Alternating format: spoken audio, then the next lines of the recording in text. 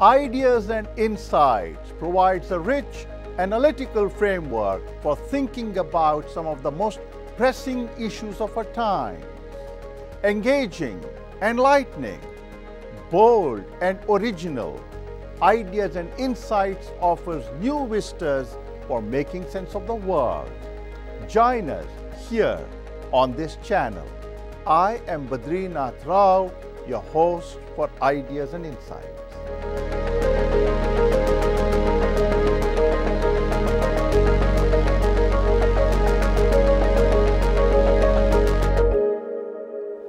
Hello and welcome to Ideas and Insights. I am Badrinath Rao, your host for this program.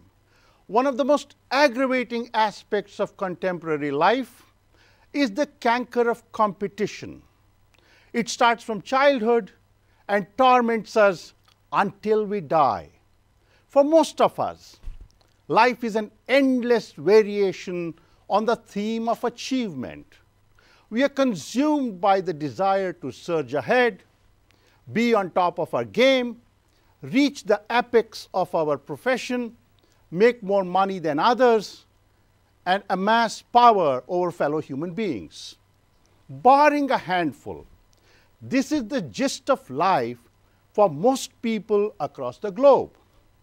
What drives us relentlessly throughout our lives is the inevitable logic of becoming. I am poor, I want to become rich. I am dumb, I wish to become intelligent. I want to be famous because no one knows me, and so on. Conditioned to embrace this worldview uncritically, we approach life as a zero-sum game, a championship where all that matters is winning. Life is thus a blood sport in which both the victors and the vanquished are bruised, blighted, and burnt out. Unmindful, generation after generation, the match goes on. We often ignore the heavy toll our petty successes extract at the individual level. One might become rich or highly accomplished in one's career. Regardless, these glittering achievements often masquerade broken relationships, dysfunctional family ties, toxic personalities, and an emptiness that mocks our morbid obsession with becoming somebody in a world that couldn't care less about our existence. In addition, the successful have to grapple with the unavailing sense of inadequacy and chronic performance anxiety that come in the wake of achievement. Tragic as this is, it pales into insignificance when we consider what unthinking competition and a vaulting appetite for advancement do to the less privileged. Those who do not succeed or cannot compete for reasons beyond their control suffer intense psychic trauma. Instead of empathizing, we heap scorn on them and belittle their humanity. They languish on the periphery even as the winners spare no effort to remain at the top of the pyramid and thwart others from clambering on. Hence, we see rising inequality, the erosion of social solidarity, wasteful consumption amid unrelieved penury, and the destruction of our environment. Our unexamined assumptions about life, our identity, and the purpose of our existence undergird the collective harakiri we valorize variously as achievement, competition, and success. For instance, we think human beings are hardwired for hierarchy and competition. We denounce failure as a flaw in one's personality and attribute it to sloth. We have also convinced ourselves that market-driven values are the benchmarks for progress. We believe that technological innovations and market forces are panaceas for intractable problems such as inequality, precarity, and ecological destruction. We barely reckon with the spiritual anguish we endure and its intergenerational consequences in our mass stupor. Amidst this encircling gloom, we have a new book offering a radically novel blueprint for organizing our individual and social lives. Dr. Avram Alpert, writer, public intellectual, and lecturer in the writing program at Princeton University, is the author of The Good Enough Life, a new book published by Princeton University Press this year. As an antidote to the rat race of our times, he proposes what he calls the good enough life. A good enough life is a sustainable life that fosters interdependence, inclusion, and empathy. Dr. Alpert argues that individuals can flourish without the burdens of perfection and lead meaningful lives by focusing less on getting the best for themselves and more on becoming the kind of people who can participate in a good enough world. Dr. Alpert criticizes our unthinking celebration of greatness, a way of ordering the world so that some humans are considered better than others and humanity is considered better than nature. He says this pernicious value corrupts our character, corrodes social bonds, and hurts our self-esteem. Dr. Alpert maintains that living to the full is not maximization, but rather a meaningful appreciation for being human, including its tragic dimensions. He avers that our political structures inflict tremendous damage by rewarding the great while ignoring the many. He advocates decency and sufficiency for all to create a just and vibrant society. A significant strength of Dr. Alpert's book is that it alerts us to eternal verities that condition our lives and make us human. He points out that life is imperfect and we are not destined for greatness. Hence, he favors a good enough life based on cooperative economic governance, non-oppressive hierarchies, and a means of distributing esteem and political voice in society so that no one gets excluded solely because their talents are not recognized in the marketplace. Dr. Alpert joins me now to elaborate on these ideas. Welcome to Ideas and Insights, Dr. Alpert. Thank you for joining us today. Thank you so much, Professor Rao, for having me and for the lovely introduction. I feel like I don't have much more to add now. You've really laid out the whole case. You're very welcome. Thank you. Let's begin with your idea of the good enough life. Can you tell us what you mean by the good enough life? Sure. Well, I mean, in the sense, not just what we might hear when we hear good enough at first, which would be something like, well, you know, I built this table and it's not great, but it'll hold the object, you know, it's good enough. I want some of that to come across. I want this idea that we need a more leisurely, a slightly more relaxed life is definitely part of it. But also that good enough packs multiple meanings into it, that it is good. We're not just talking about mediocre or adequate. We're talking about something that is decent, as you said, that's meaningful, that's purposive, but it's also enough. We want to combine these two things together, that what it means to live a meaningful human life requires that we have enough housing, clothing, food, education, care. But we also recognize, right, that we can't, as you said in your introduction, innovate or change our lives in such a way that will escape imperfection. It's part of our condition. We can remove removable sufferings. You know, we can make sure that people are fed and clothed and respected, but we can't have we can't do anything about someone loving someone other than you. You know, we can't do anything about unrequited love or accidents that occur. These are part of our condition, and we should accept them. And by doing so, I think we can return our focus on each other, on the decency and the quality of each other, instead of putting all of our hopes in some great people who in theory will get us out of this condition. I don't think we're going to get there. And in looking at that, we're distracting ourselves from our ordinary, everyday decency and care for each other. So that's largely where that comes from for me, is this combination of ideas, decency, sufficiency, and imperfection as being linked to make a world that works for all. How did you arrive at this idea, Dr. Alpert, and what motivated you to write a full-length book on this topic? So the phrase good enough, I took originally from a psychoanalyst named Donald Winnicott. Mm-hmm. And Winnicott talks about parenting. And he says, when we're parents, we have a very logical desire to do everything for our children, right? We want to give them the best in everything. We want to give them all of ourselves.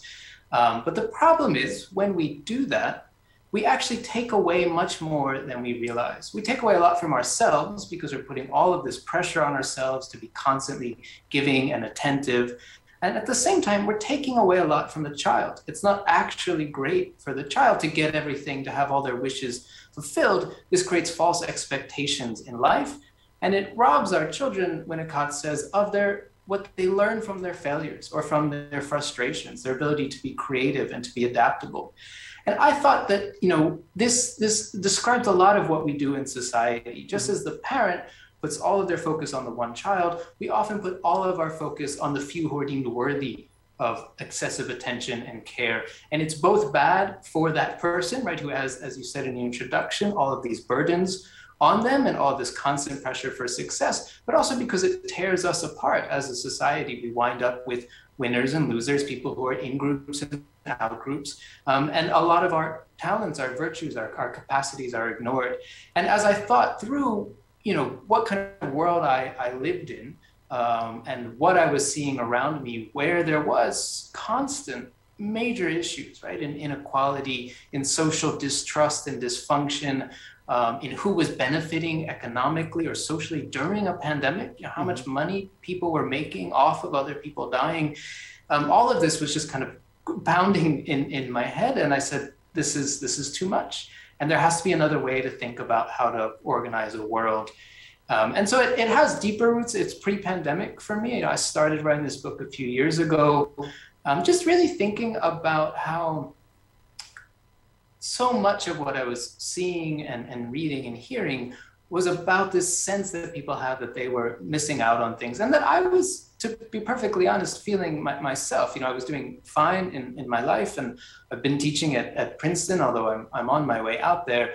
But I hadn't quite, had the successes that maybe I'd imagined. And I think that was, like the child in Winnicott's story, a very good thing for me, because it broke my sense that, okay, I was really special and I deserved all these things, and I would keep getting rewarded as I go. And I had to sort of step back and look and say, wait, maybe it's not just that I'm not getting this, but that this whole system is really wrong. There's something really flawed here. And that my own expectations, my own sense of what I should expect to receive from the world was tied into a lot of the things that I was criticizing. Right? I'd be critical of economic wealth, but I wasn't necessarily criticizing positional power. People have a voice in society and the capacity to speak, or the ways in which people have access to education and ideas. And I needed to enlarge my analysis.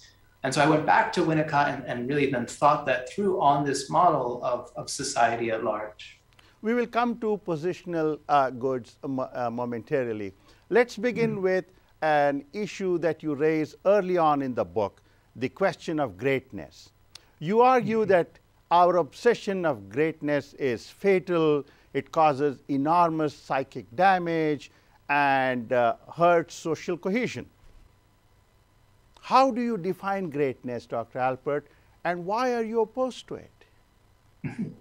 So I think of greatness as a system in which, you laid out the definition really nicely in your introduction, but a system in which, right, our value as humans is determined by our ability to rise to the top of our given profession or family relationship or sense of self.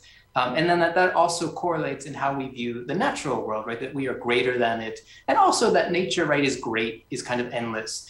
And what I was interested with this term greatness is that it was linking these various ideas. You know, we see a lot, and I think there's some wonderful books written asking us to question our ideas about human dominion over nature, or about elitism, or about winner-take-all capitalism, or meritocracy and its flaws.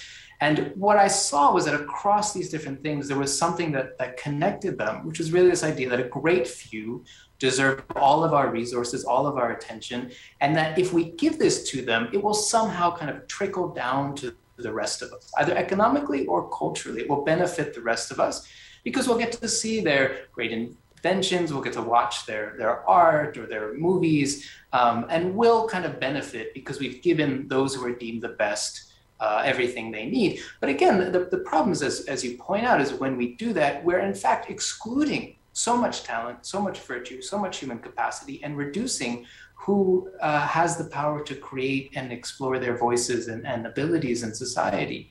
And I don't think that in criticizing what I'm calling greatness, we lose out on innovation and change and transformation. In fact, we bring many more people in, and many more people are able to make their contributions. So greatness is that system of kind of looking top down, who deserves the most in society, how can we extract the most out of nature, how can we kind of dominate and control things, and trying to look beyond that into a system that sort of says, well, you know, the world is good enough, we are good enough, and we all are deserving of having our voices heard and respected and feeling integrated into our world.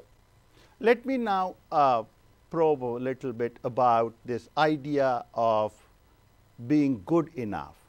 Early in the book, you say that a good enough life is relaxing, but it is also difficult. And you argue that being good enough oftentimes goes against human nature. What do you mean by that? Yeah, this goes back a little bit to what I said with Winnicott, which is just that it's our temptation. It makes a lot of sense to want to give everything to our child, to really care for them and give them the best in everything that they can have in the world. And so the idea of being good enough is relaxing because it says to us, we don't need to do that. And in fact, our doing that may not have the positive consequences that we imagine.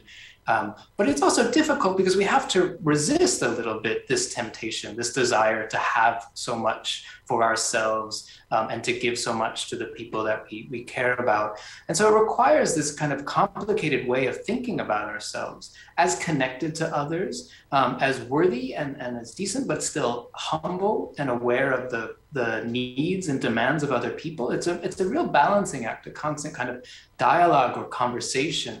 As opposed to just thinking, okay, I know what's right, I'm going to do what's best, even with the best intentions.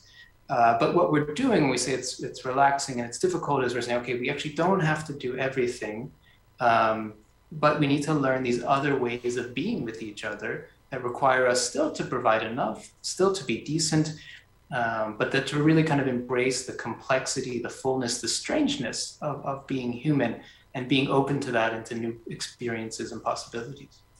You say in the book, Dr. Alpert, that good enough life and outlook are essential for meaningful relationships. What is the connection between the two?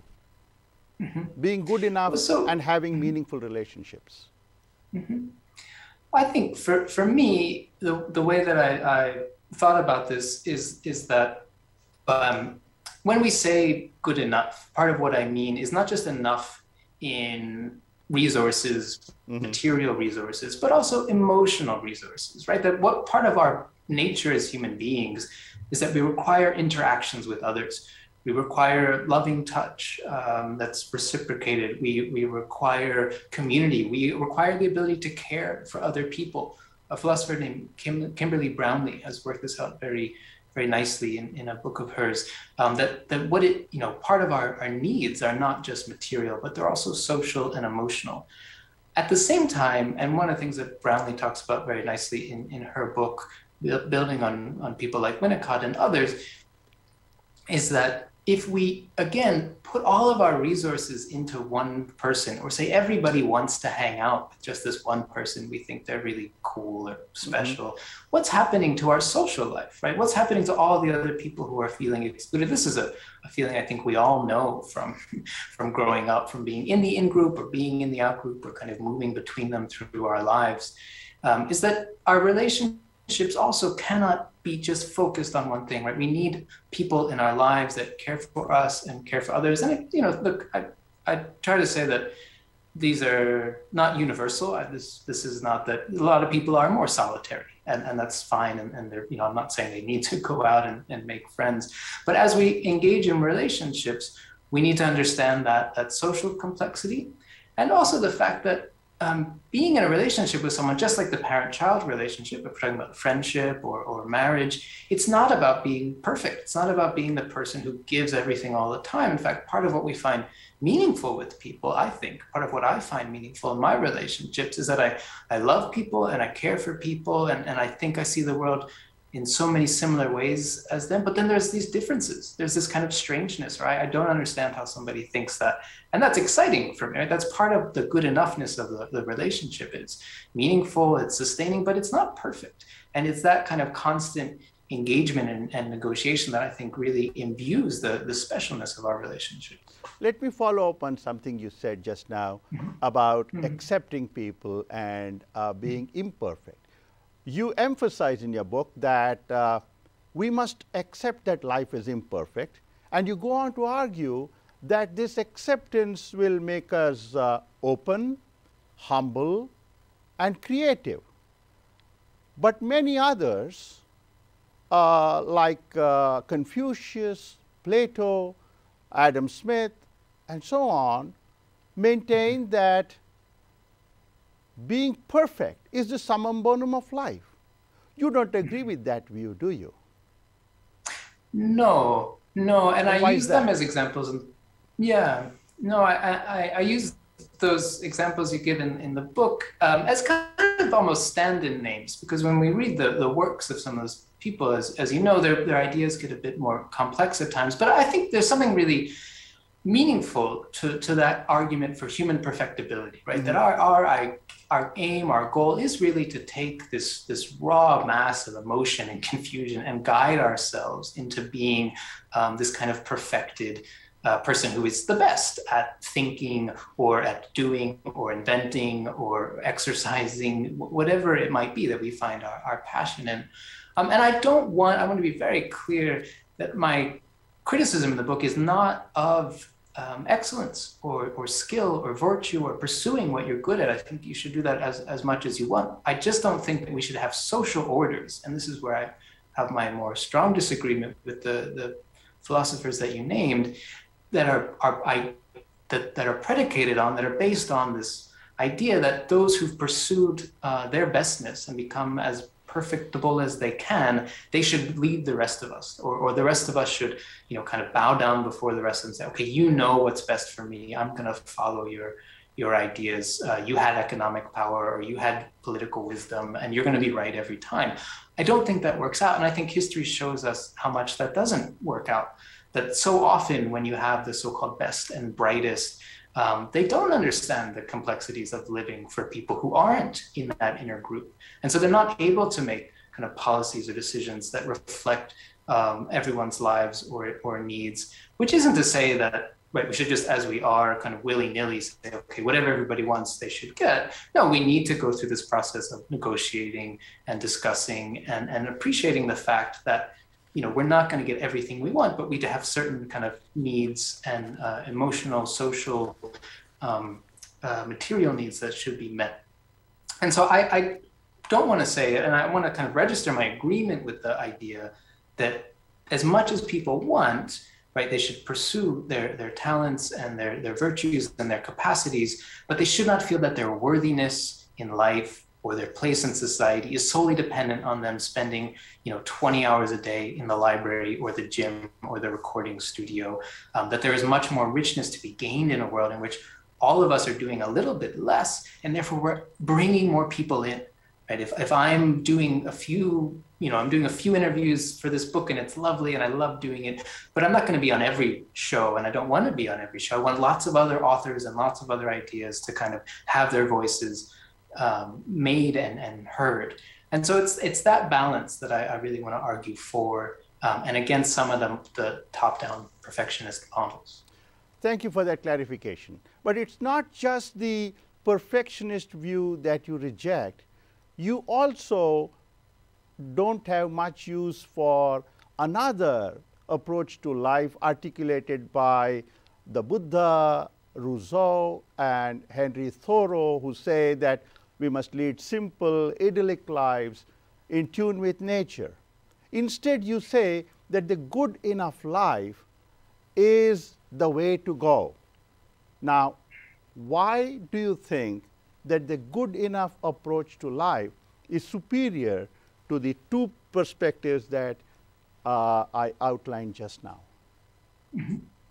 Yeah, and just as with the first set of thinkers, obviously there's various complexities to the thinking of Buddhism and Thoreau and Rousseau.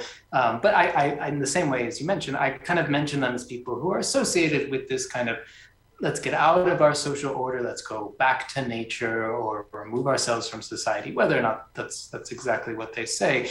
And my concern with that model is that our departure from the world, our kind of removing ourselves from it, it's not the worst thing I can imagine. Again, and just as with the kind of perfectionist, I appreciate that criticism, and I appreciate the idea that we should live much simpler, much more reduced, reduce much less in our lives, and I do think that's an important part of it.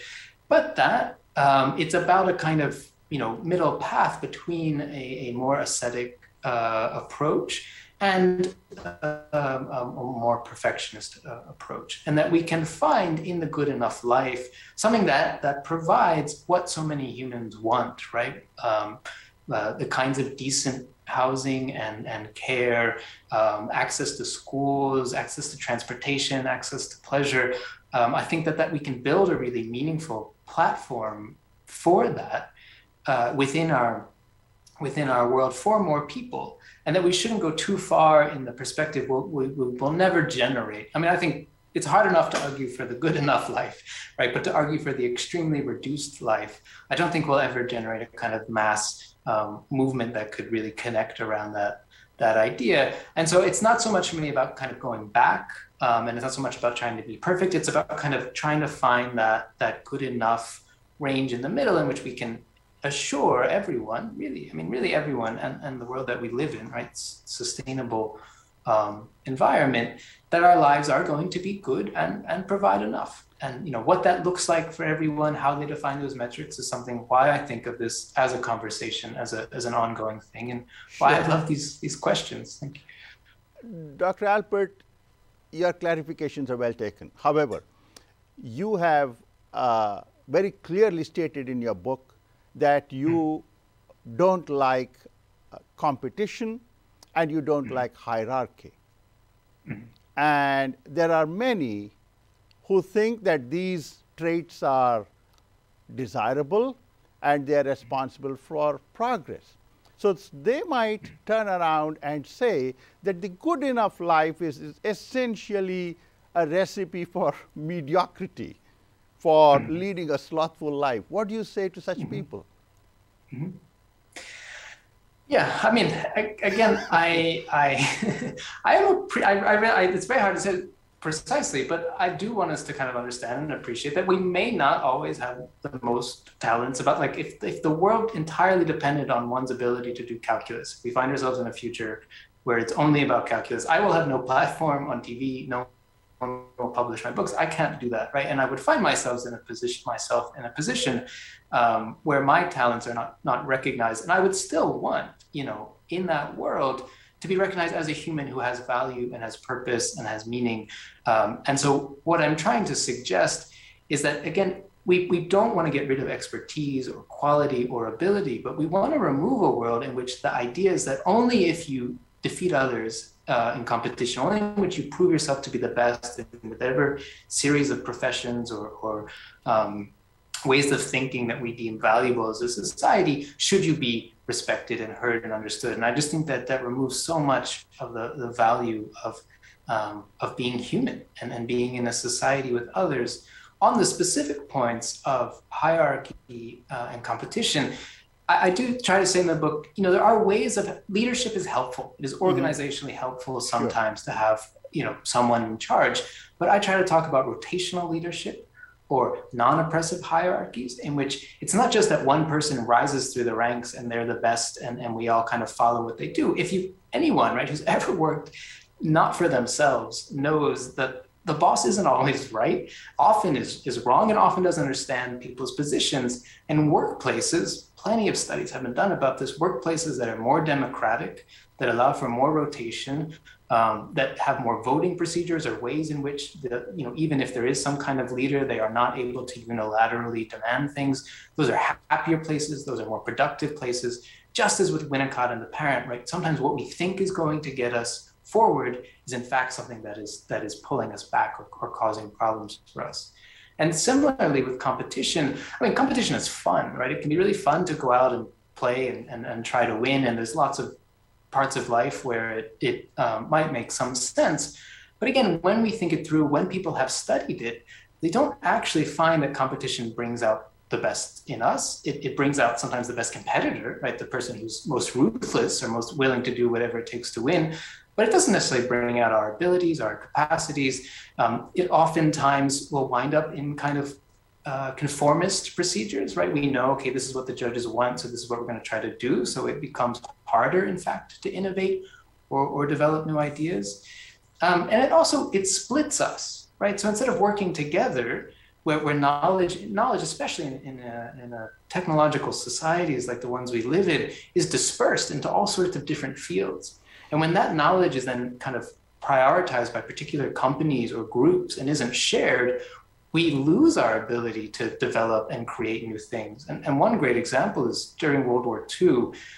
This is a story told by Daniel Immerwahr in his book on American Empire.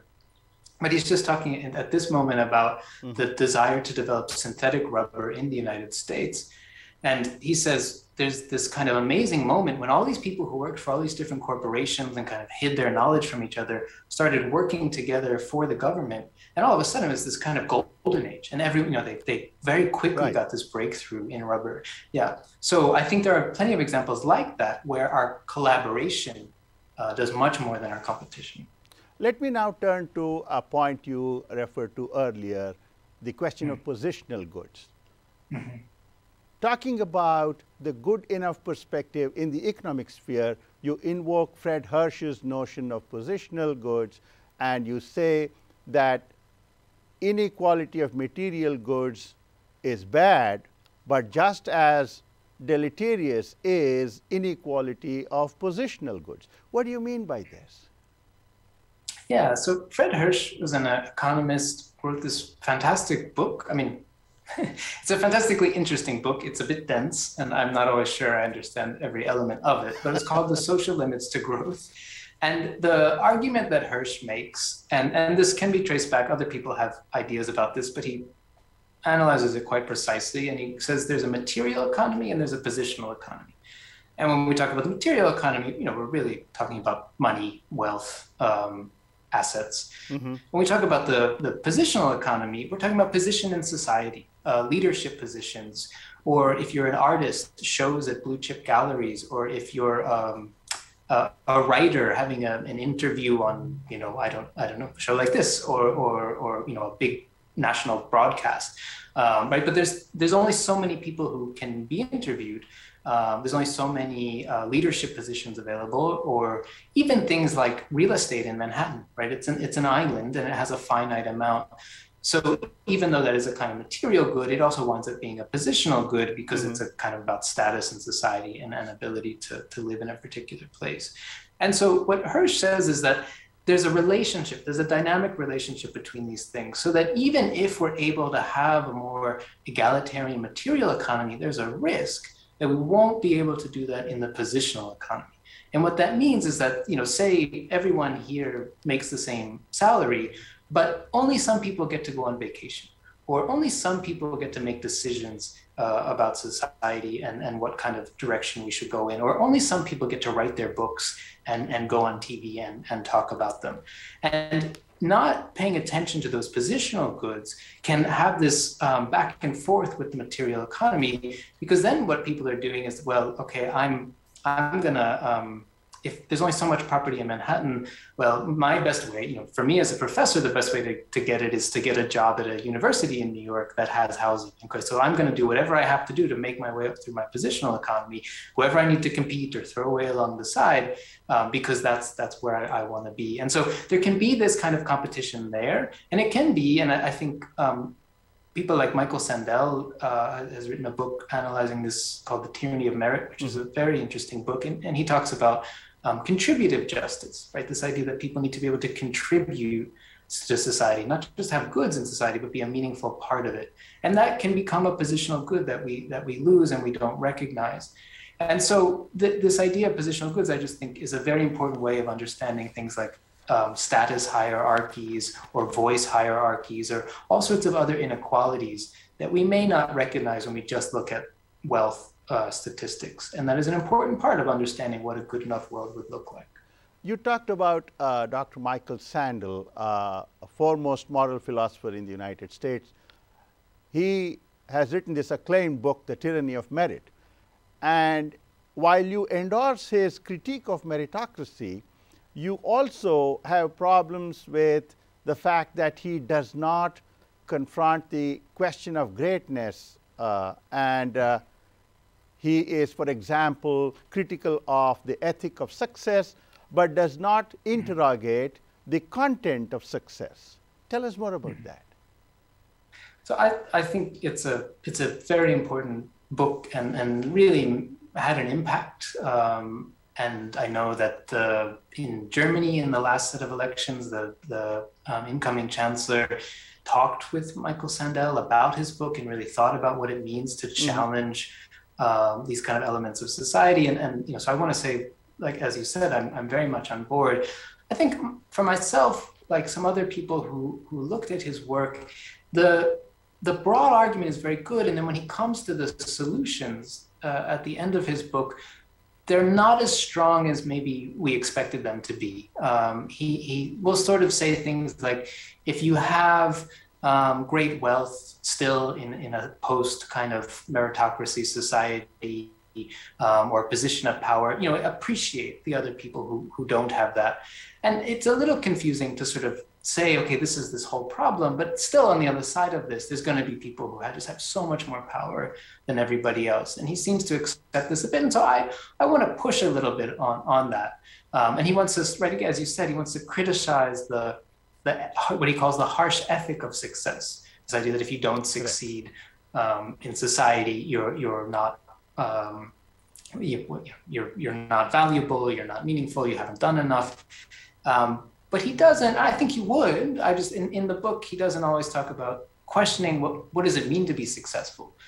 Can we just say, well, it's very successful to live a life in which you work a job 35 hours a week would be nice. I mean, I know people work much more than that, but in my scenario here, 35 hours a week, and you raise a couple of children and you write poetry for yourself on the weekends, or you have watercolors, or you have your garden, and that's what counts as success. And that we really need to redefine, that kind of wealth and power that he talks about as what constitutes being successful. And so I wanted to, while I'm, again, not really criticizing him, I just wanted to push on that end of that a little bit, to hopefully continue that conversation about what happens after meritocracy. Let me ask you one last question on meritocracy before we move on to other things.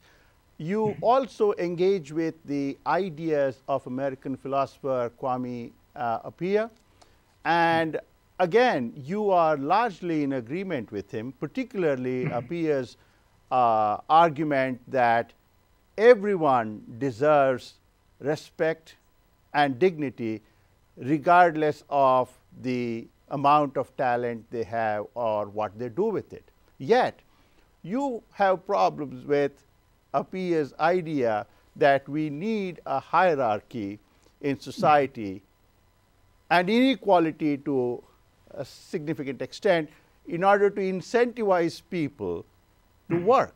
Tell us about that. Why do you find Appiah's arguments somewhat brittle, if I may say so? No, yeah, as you said, again, it's a kind of friendly disagreement, I think. But my sense is that in his most recent book, The Lies That Bind, there's a chapter on class, and Appiah discusses the idea of class identity, and he's very much critical of some ideas of the meritocracy. He says we need a moral and political equality. But he kind of then, like Sandel, he pulls back a bit and he says, well, but we're always going to have people who are more recognized because they're better. They're just, they're better writers or they're smarter mathematicians. And so we need to appreciate people who aren't that, but we do need to kind of incentivize those who are better to go out and do more. Now, my questions here is one of the people that Appiah draws on, and Sandel and myself, is a man named Michael Young, British sociologist, who coined the term meritocracy as a critical term. And he called it that because he said it was basically the aristocracy, but putting merit in as opposed to the aristoi, which is effectively the same thing, the aristoi meaning the most excellent in the Greek. But so Young is really saying, what about a society that isn't based on merit, but is based on everyone being able to pursue what is valuable, what I've been saying a lot, valuable, meaningful, interesting to them. And Appiah really affirms this. But he says, but still, if we want to get the best novelists to go write another novel, they need more recognition, they need to be paid more. And I think that's a bit of a contradiction, because if the whole point is about finding a society in which we all do what we do because we love it, because we care about it, because it's meaningful for us, not simply for recognition. Obviously, recognition is nice, but we don't need so much. We don't need,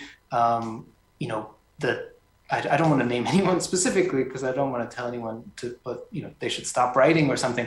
But sometimes, right, it's nice that if somebody maybe doesn't write another book, but does, say, help someone who has gotten lost, who hasn't been able to find their ability or capacity or voice out there to bring their first thing into the public sphere and gain some traction there. And we also know, and I imagine that most people listening to this here know people who are extremely successful, but the difference between them and someone else can be just a very thin line. And I wish I'd had this anecdote in my book, for example, but I read somewhat recently about Brene Brown, who's, I think, extremely popular psychologist, social psychologist, and very interesting woman. And there's a line in this New Yorker profile of her where they say the line between her becoming Brene Brown, multi-million copy-selling book writer, and Brene Brown, the kind of professor in Texas who no one's ever heard of, is one contact who puts her in touch with one agent who then really kind of launches her. And obviously then she has all this ability and capacity, but it might never have been recognized. It's also true for Albert Einstein. I mean, I know we all think now that Einstein is it's obvious and destined that he would become recognized, but he spent 7-8 years of his life working in a patent office, trying to get his papers published, trying to get a job. And he had to have a friend get him this job in a patent office. And we can tell these stories about these people because people write about them and we know them, but it's also true for lots of people that we don't know about, lots of people who don't make that kind of switch over across the line. And so I disagree with Appiah's idea that it's a necessary incentive, because I think our incentives are doing the work we love and caring about the world and wanting to have a meaningful impact, not so much necessary reward. And it's not clear to me that we always actually recognize the best, and that esteem naturally flows, as Appiah says, to particular people.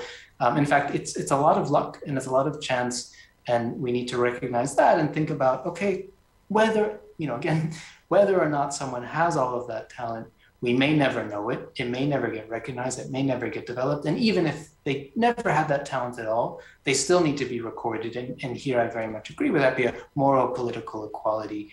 But that to get there, we need to think a little bit more about the fact that having those talents or abilities it's not natural or automatic that you get recognized for them, that there's so much virtue and capacity and possibility in the world. And that's what I want to draw on more.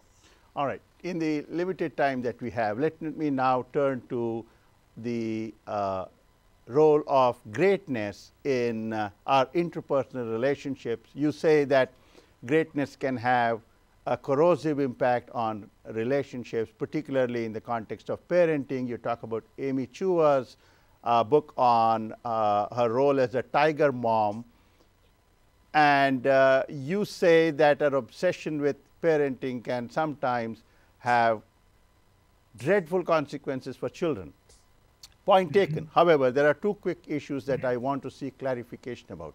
Number one, as you will agree, in the best of circumstances, parenting is not easy. They say that if you've ever raised a child, you would know why some animals eat their young ones. Okay, so it's not easy. Now, that having been noted, isn't it true that we are dealing with children who need discipline, and sometimes you have to exhibit what they call tough love in order to instill discipline? And secondly, there's a related point about children without guidance and mentorship sometimes might commit what could later prove to be a non-biodegradable mistake. So there is a fine line between being obsessed with greatness and being a hands-on parent. Would you agree? Yeah, no, and I think that's very nicely put. And what do I want to say? The aim here is not to say that there's something wrong. I'm really not talking about parenting methods in that section of the book. I'm interested in parenting goals. And if we're using tough love, which I've received a fair amount of in my life, fairly, it should be, though, not, I mean, often, though, for me, and I'm thankful for this, it's because I've been arrogant, right? Or it's because I've kind of thought that I was going to be great, and my parents are trying to kind of instill a sense of humility and respect for other people's, abilities in me. And that kind of tough love, I think, is really, I'm totally on board with. But there's a different kind of tough love that's trying to get our children to think, as Amy Chua says in her memoir, that she wants her kids to be #1 in every subject except gym and drama. And those don't matter. Those have no bearing on life. So sorry, exercise and creative expression. All that matters, is you play an instrument really well, and you do math really well, and you write really well. And there's this sense of, she goes through this process in her memoir, sort of realizing she was too cruel often as a parent. But at the end of the memoir, she still sort of says, well, I stopped being cruel, but only because I realized my child would still be better than everyone else, even if I wasn't cruel. And that didn't seem to me to fully come around to something new or to some new position, appreciating all the other complexities of being human and working with others and being humble and those kinds of values. And so it's just trying to kind of get into that realm where we're guiding our children to be decent, caring people, and we are doing that by being very present, right? Very decent and caring, but not perfect ourselves. And this is, again, kind of back to Winnicott's point.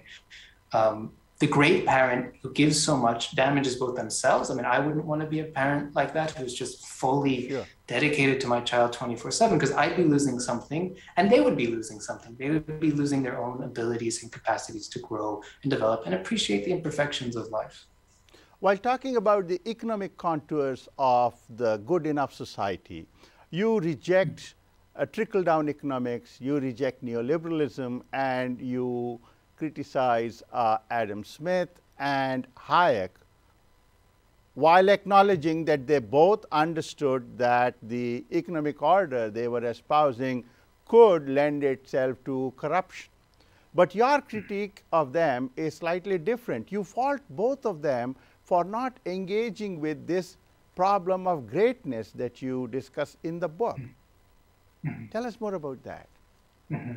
I think, Adam Smith, who people know, is the philosophical founder of capitalism in The Wealth of Nations. But Smith had also written a book called The Theory of Moral Sentiments, which I highly recommend.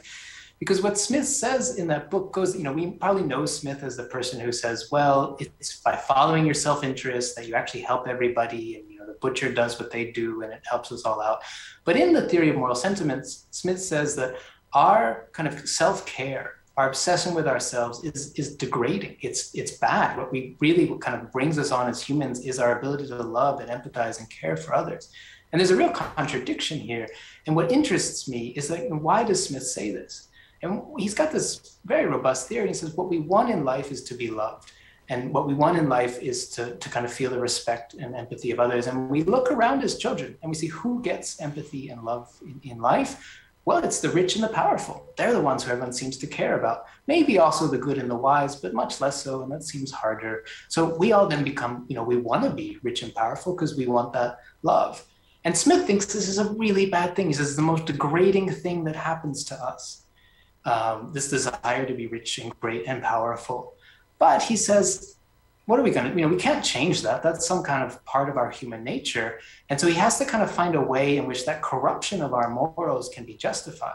And this is what he calls the invisible hand, basically. He says, okay, yes, this is all going to be really bad, but because we're going to all seek to be great, it's going to be okay because there's going to be this invisible hand that's going to redistribute things. So as people get really wealthy, they won't be able to hold on to all their money. They'll have to kind of give it away and then it'll sort of trickle down.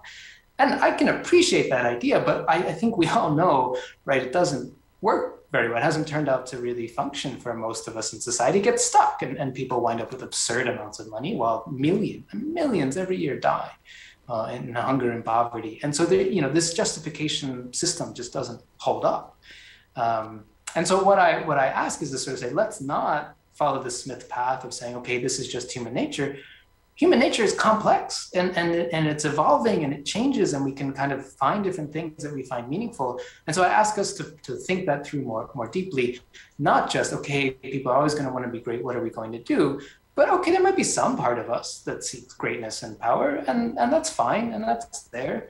But there's so many other parts of us that seek community and care and love and respect for each other and decency and equality. And let's build a society around those.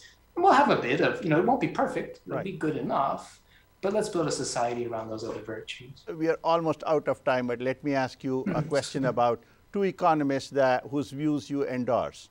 I'm talking about Carl Polanyi and Thomas Piketty. You approvingly quote Thomas Piketty, particularly his argument about rising inequality across the world and here in the United States, and you mention his point that everyone who attains the age of 25 in Europe should get 125,000 euros as inheritance. I was struck by this because I did not see any discussion on what one might do with this money. And I was also struck by the fact that you do not ever in your book mention Dr. Amartya Sen or his human capabilities approach. You see, Dr. Sen, as you know very well, took issues with John Rawls' theory of distributive justice and said, it's not enough to divvy up the pie in equal parts and give it to people.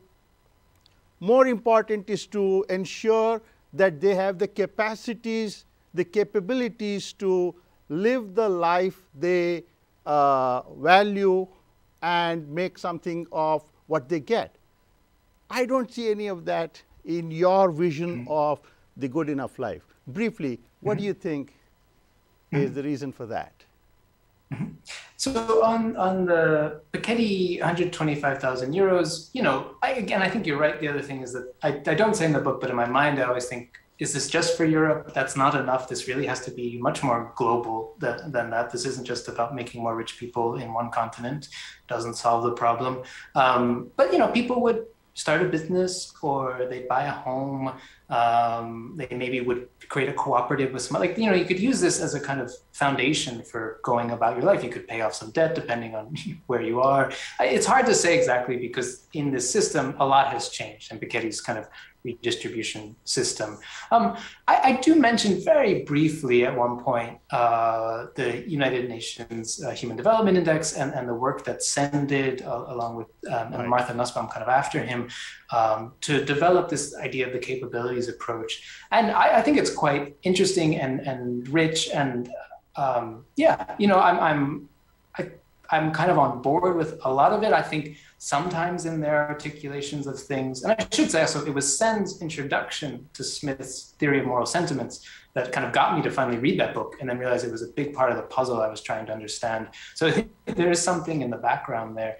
But I think sometimes the capabilities approach focuses very interestingly, right, on things like our ability to reason as part of what we know, our development, our ability to form connections with others, our affiliations, very, very profound and interesting, very complex view of what it means to be human and to have equality. And I very much appreciate that and take that on board. I think sometimes there's a slight less focus on the economic equality side of it. And I think, they kind of go back and forth, Nussbaum and Sen, on where that fits in. But I think you're right. I think there's another version of this book that goes deeper into that approach and makes more of it and makes more of a companion with it. So thank you for that. Dr. Alpert, we are almost out of time. Let me conclude this interview by asking you one last question. You have made a compelling argument for creating a good enough society.